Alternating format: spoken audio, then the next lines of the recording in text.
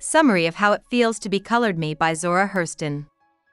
Zora Neale Hurston starts the article by saying that she is colored, or African American, and that she doesn't want to downplay that identity by claiming Native American ancestry, as some other African Americans of her time did. She can still remember the first day she knew she was black. Hurston grew up in a black town in Florida called Eatonville. Only white people on their way to Orlando were the only ones she saw. Locals didn't pay much attention to Southern whites who rode through on horses, but when Northern tourists went through in their cars, they made a big deal about it and would often go out on the porch to watch them. As a child, Hurston loved having these white people stop by, and she didn't try to be sneaky when she watched them from her porch. She would even meet them and walk with them as they went, and she jokes that the Chamber of Commerce should have noticed her work. Hurston says that when she was young, she didn't know the difference between white and black people. All she knew was that white people rode through her town but didn't stop. As she walked with the travelers, she would read, sing, and dance for them.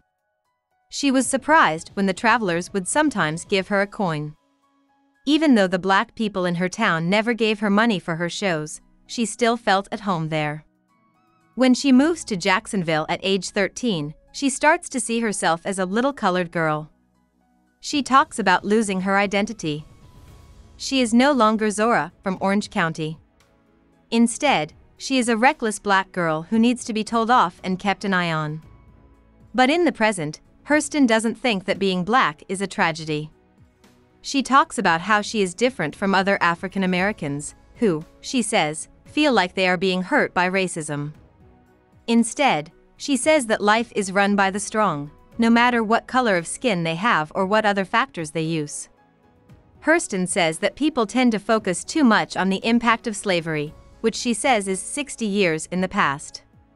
She says that the problems of past generations were worth it because they gave her the freedom she has now, which she plans to use to seek glory and excitement.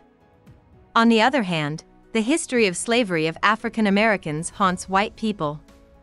Hurston says she doesn't always feel her race, but when she's with white people, like at Barnard College in New York, she does. But she says that the feeling is good because it makes her feel better about herself. She tells a story about taking a white friend to a jazz club in her black area. As soon as the band starts playing, Hurston falls into a dream where she can talk to her more basic, animal side. She says that her skin is painted and that she carries an African stick. But when she goes back to the real world, her white friend does nothing but praise the music. Hurston feels sorry for him because what made her so happy was just music to him. Hurston sometimes feels like she is only Zora. She doesn't belong to any one place or time. She walks around Manhattan like a figure from a story or the stars. Even though she has been treated unfairly, she can't understand why someone would turn away from her because of something as meaningless as race. Hurston uses colored bags as a metaphor for race identity and skin color to make her point. She is interested not in how the bags look, but in what's inside, which she explains in deep and moving detail. She says that all the things in these bags could be switched around and put in different bags. For example, the things in a white bag could be put in a brown bag without having to change the things inside to match the color of the bag.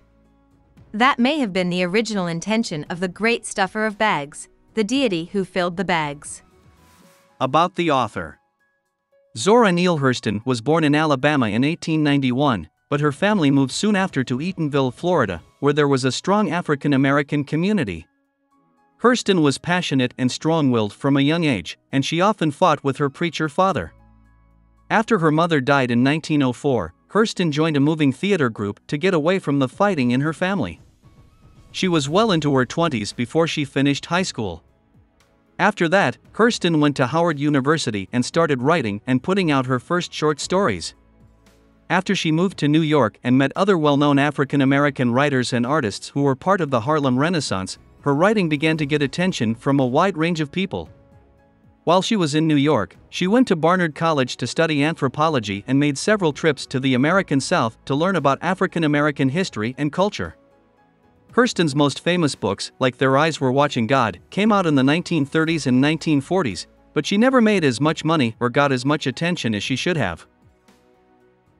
Hope we summarized it fully and you liked it.